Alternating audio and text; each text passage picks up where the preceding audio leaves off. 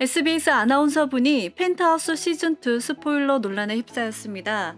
아나운서는 자신의 유튜브 채널에 대본 연습 내용을 브이로그로 빨리 감기해서 올렸는데요. 그 영상을 느리게 돌리면서 내용이 유출되었습니다. 그 브이로그로 인해 펜트하우스 시즌2 내용이 스포일러 되었네요. 지금부터 스포일러 내용입니다. 스포가 싫으신 분은 뒤로 가기 눌러주세요. 아나운서분이 뉴스에 보도하는 내용이 스포된 것 같았는데요. 함께 보시죠. 이사장 약혼 소식이 발표됐습니다. 두 사람은 자연스러운 만남을 통해 인연을 이어가다가 결혼을 전제로 교제하고 있다는 사실이 언론을 통해 공개됐습니다. 주단토 회장은 약혼 소식을 밝히며 일주일 전 내 소울메이트에게 청혼해서 좋다는 대답을 받았다며 나를 세상에서 가장 행복한 남자로 만들어줘 고맙다고 전했습니다. 한편 두 사람의 결혼 소식이 발표되면서 제이킹홀딩스와 청와재단의 합병설에 힘이 실리고 있습니다. 당분간 양사 주가가 크게 상승할 것으로 기대되면서 투자자들의 이목이 집중되고 있습니다. 집에서 일해오던 도우미로 수년간 피해자의 남편을 스토킹했던 이력뿐 아니라 피해자에게 원한이 깊었던 것으로 드러났습니다. 이와 같은 사실은 그동안 범인으로 몰렸던 오윤희 씨가 어제 오후 6개월간의 도피를 끝내고 경찰에 자수하면서 밝혀졌는데요. 오윤희 씨가 최초 목격자였던 양모 씨와 대질신문을 요청함에 따라 경찰이 양 씨를 소환하는 과정에서 궁지에 몰린 양 씨가 자살하면서 모든 진실이 드러났습니다. 현 약혼자인 천서진 청와재단 이사장의 사진도 함께 발견돼 충격을 주고 있습니다. 검찰은 이번 사건에 대해 수사의 최종 책임자로서